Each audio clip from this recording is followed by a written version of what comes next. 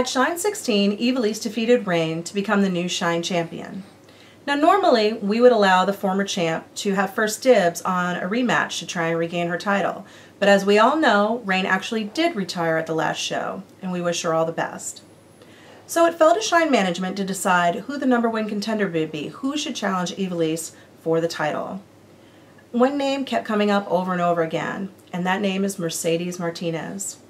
Her track record proves that she is the #1 contender. And so at Shine 17 on February 28th, it will be Evilise versus Mercedes Martinez.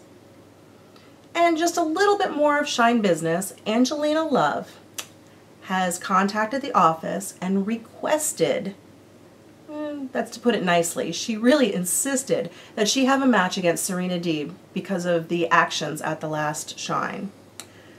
We have granted her that, so at Shine 17, it will also be Angelina Love versus Serena Deeb. We'll see you there.